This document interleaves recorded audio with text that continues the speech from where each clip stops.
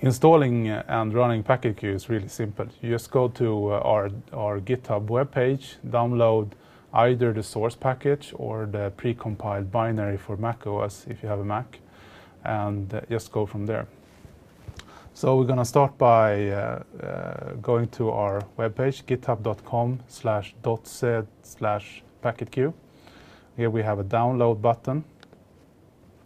You can either select the precompiled package, macOS binary here, which should contain the latest version, or you can download the zip or the tar file for compiling. And compiling it is really easy. Just type configure make install, and you should have it installed on your PC really quickly.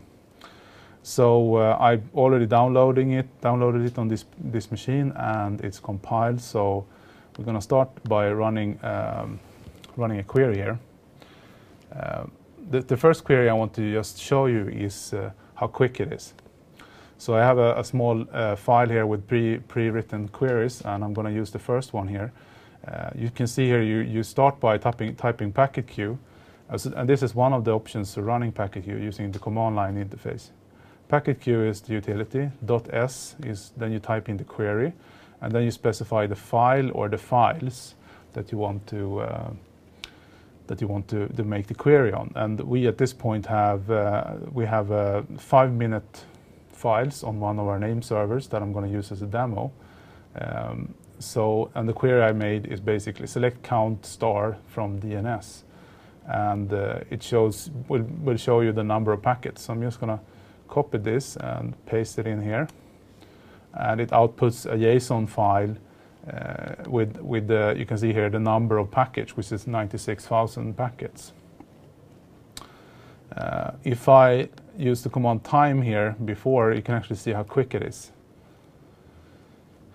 And now I actually also used a bigger file. So this is actually 45 minutes later. You can see here that the file has grown a bit. We went from 96,000 to 799, almost 800,000 queries. And the reason it grew a lot is because we had an attack at this point. So two seconds to dig through a file containing more than 800,000 packets is really, really quite impressive. So I'm going to go to the next file here. I can also mention that running it on a server at any size will probably increase the runtime a lot due to the amount of CPU and disk you have compared to this MacBook that I'm doing the recording on now. The next query I'm going to run is actually a query that a bit more complex. We're using a function called rsplit to split the queue name. The queue name is the query that the server does, and we're going to split it into parts based on the dot. So what I'm looking for here is a top list. You can see I'm count star. I'm counting the number of packets, but I'm grouping on the word domain. Domain is defined as this rsplit, which actually takes the first one, .sc in this case, and the second part of the queue name. So you get, this is basically the domain name that's queried. So if you, for example, would query for www.google.com, this would output google.com. So let's run this query, and you can also see finally order by count, and desc means that you actually order with the highest value first. So this will actually output the top list. Limit 10 means that we only output the top 10. So I'm going to run this. I'm running it on the file 745, which contains out 800,000 packets. You can see that now that we actually increased the time from 2 seconds to about 5 seconds. And the reason for that is that this query requires a bit of more processing power because we sort and we group and we do a bit of other stuff. But still, 5 seconds to process a PCAP file of this size is pretty impressive. So the first domain that's queried the most is pp.se, which is a subdomain. The second one is netnode.se, and then we have .se itself, and domain network and so on. So this gives you a simple top list, and you can edit this query as you would like. So let's move on. we have the sample keyword. So if you type sample 100 in this case and then colon, you tell PacketQ to do exactly the same query, but you do it over, you actually only extract it every 100 packets. So let's do this, and you can see that it's much quicker. And by actually multiplying by 100 on the count value here, you get more or less the same top list. So this wasn't the best example of doing a top list, but if you have a file that contains a couple of million packets or something, doing the sampling will increase the time a lot. Okay. If you remove the split function, so in this case we're only using QName as domain here, you will have the query itself. So at this point we can see that .se is queried the most, slave, Stockholm, netnode.se, and so on. So you get a top list of the exact QName. And you can see that I'm back on the 7 o'clock file here, so the amount of data is much less and it takes quicker to process. The same query, but instead of doing on QName, we're using source and destination address. And on this query, we're using the QR flag to actually decide if we want to show the destination address or the source address as source. And the reason for this is that if you are processing queries that are coming into the server, you want to show the source address. But if you're showing queries, if you're looking at packets coming from the name server, you want to list the destination address to get the resolver. So in this case, we're going to run this query, and you get a top list of the 15, the servers doing, the top 15 servers doing queries to this name server. And you can also note here, if you look on this, that we do IPv6 processing on the fly as well. It's built in natively in the application. We can mix these two into one query. You can see that we use QName and the source and destination address query. And now we have a query that will actually show you a list of servers that are repeating a query. So you can see that this server actually are sending 607 questions regarding .se. And this more or less will show you a list of broken resolvers that for some reason are querying, doing the same query over and over again. You can select queue type so that you will see what type of packets, what type of questions that are sent. And you can see that we're using the name function here. The name function, we're using the header queue type, but we're telling the name function that this is a queue type. We're counting on this as well, and we're grouping by queue type and ordering by the count. And this will actually show us efficiently a top list of what queue types are made from towards the server. And you can see that the top here is A queries, then we have quad A, and then MX. If we're doing this exactly the same query on a file that is a bit later on, when we had the packet flood, you can see that at this point it takes a bit longer to do the query, but we have a lot more MX type. You have 714,000 MX queries. So we can assume that the packet flood was based mainly on MX queries.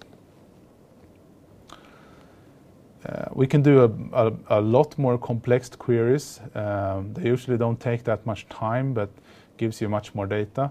In this case, we want to do a query that we can use more for graphing. So if you want to, for example, if you have a couple of PCAP-files that you want to show a graph on, you can actually truncate on on the time to actually get a list for a specific time period. We use the truncate keyword here, and we're using S, which is the timestamp, and we're dividing it by 10. And that means that we will actually sum up statistics for every 10-second period. So for a 5-minute file, it will actually show you output every 10 seconds. So to start on, we're showing the timestamp, which is the first timestamp in the file. Then we're counting it, and we're dividing it by 10, because we're we want to show the number of queries per second. So because we're doing it for a 10-second period, we want to divide it by 10. So we're getting the average over a 10-second period. Then we have a query here where we actually take we're checking if the R code is 0 and the answer count is 0. That means that you're sending back, you have a question that is sent back as a referral. And then we're using the sum keyword here to basically count how many of those are actually identified during this 10-second period. This one is called NX domain, and where the R code is free, it should be NX domain. If the R code is 0 and the answer count is more than 0, you have a success. So that means if someone is querying for an NS record for .se or a SOA record for .se and so on. We have a few more. Recursion. We can check for IPv6 packets, TCP packets, and so on. So I'm doing this, and I'm showing 8 because I have the limit keyword 8 here. I'm going to only show the first 8 10-second periods here. So let's run it. And you can see here that you have 09, 19, 29, and so on. So this is actually 10-second periods. The first one is a total, and you can see that it's actually increasing. 820 queries per second, 1100 queries per second, and so on. So it's increasing. So what we're seeing now is the start of the packet flood. The second query here, which is actually referrals, you can see here the second line here, 304, 330, 319, is actually pretty much holding still. And this means that basically when the packet flood is starting, we're seeing the number of packets increasing, but the amount of referrals are staying pretty static. And that means that the majority of questions would be NX domain. So let's check the second column, and you can see here that when we start, we have 505 queries per second, that's NX domain. And as we move on, NX domain is increasing. So at the end of this minute period here, we have almost 2,000 queries per second, that's NX domain. And you can see here the number of TCP packets and the number of IPv6 packets. So this is really, you can actually output this query with as a CVS file, and you can import it into Excel or any graphing tool, and you will get a nice graph. So the last query I want to show you is using a function called standard deviation on the source port. We can actually check for resolvers that doesn't have any standard deviation on the source port, and this is an indication that they are not randomizing the source port. I'm using a filter here that says that if they have number of queries is more than 100, so they are a quite big resolver, and they have a standard deviation of less than 100, then this is something we should look into. So let's run this query and see what happens. So you can see here that we have a couple of resolvers here that have standard deviation on the source port is 0. And having it in 0 means that they are not randomizing the source port at all. And we can see here we have one here that could be interesting. Let's do a dig on that and see who it is. It's actually a resolver at high 3G access in here, a big telecom operator here in Stockholm that they are not randomizing their source port, and they might be vulnerable to the Kavinsky attack. So, this sums up more or less the session of the command line interface. And the next thing I want to do here is to show you the GUI application. Okay, so we're going to start looking at the built-in web server of PacketQ and what you can do with it. So to start up the web server, you type in PacketQ, and .p, you type in what port number you want the web server to run on. .w, the directory with the HTML files, the static HTML files, and I'm pointing it to HTML, which contains the prototype GUI application that we wrote. .r, you point to the PCAP-files. So I have a directory here with PCAP-files, and the PacketQ will actually would provide the GUI application a JSON API to actually browse this directory and allow you to do queries on it. And you press enter and it says listening on port 8080, so I'm using my Firefox browser here and typing 127.0.0.1 colon 8080. And you can see that the web server is answering fine, and I have my GUI here. All these, everything you see here is actually defined by static JSON files that you can edit. So for example, the servers here, you can see this as local now, but you can actually edit this file and input servers, so that you can actually deploy this in remote locations, and you can access your servers from a central management PC. There's even a proxy script that you can use, so you can actually go through one server and use the GUI application on the monitoring server and so on. The second one here is with all the questions you can run. This is basically queries like top domains, top resolvers that we did previously, but they are actually defined in a JSON file, and you get the output here in the GUI instead. So we can actually start by looking at one of these queries, top domains here, and I'm going to select one of the files.